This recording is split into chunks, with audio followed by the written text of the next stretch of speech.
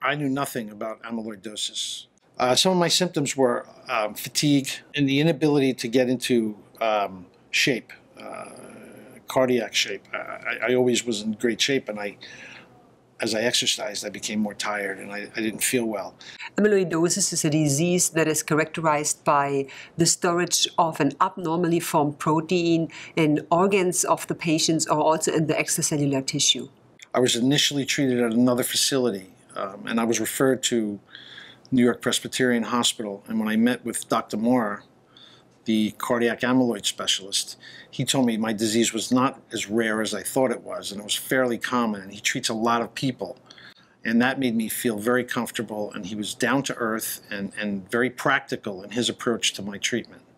And that really helped me. And then he introduced me to Dr. Lentzsch. Dr. Maurer, who is one of our important team members and specialized in heart amyloidosis, received the referral initially, made the diagnosis of the heart amyloidosis, and subsequently referred the patient to me for chemotherapy. And Dr. Lentzsch had the same approach. And as a team, they made me very comfortable and allowed me to get some peace of mind, which is really important during this treatment process, because this is really very, very nerve-wracking. I have a family, I have 2 children, I had to have a good face on for them, and if they frightened me, that would have made it all that much worse.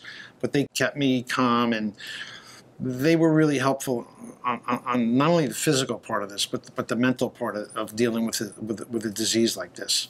We started chemotherapy.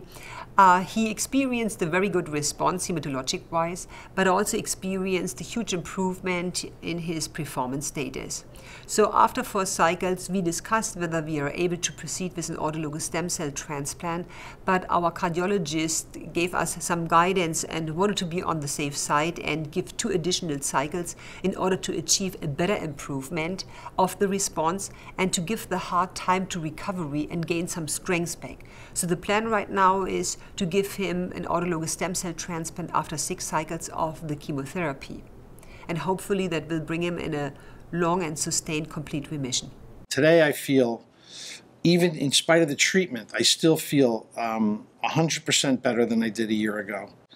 My heart has been damaged because it's cardiac amyloid, but that's improved and it continues to get better each day. So I'm looking forward to the day that I don't have to take any treatment and really see how I feel. For him, for sure, we need a lifelong follow-up after the high-dose chemotherapy with a stem cell transplant. And that indeed is true for all our patients. After the treatment, we have to make sure that we detect a relapse early, and that's why all our amyloidosis patients, after achieving a complete remission, need a lifelong follow-up and monitoring, for instance, of their free light chains. Here at New York Presbyterian Hospital, they've helped me considerably, and they've told me that the treatment works, and I've been fortunate enough to be to be mentally strong enough to just deal with this. And it's really something initially that was frightening, but as time goes by, it becomes normal. This becomes the normal for me, and it's definitely okay. It's really okay.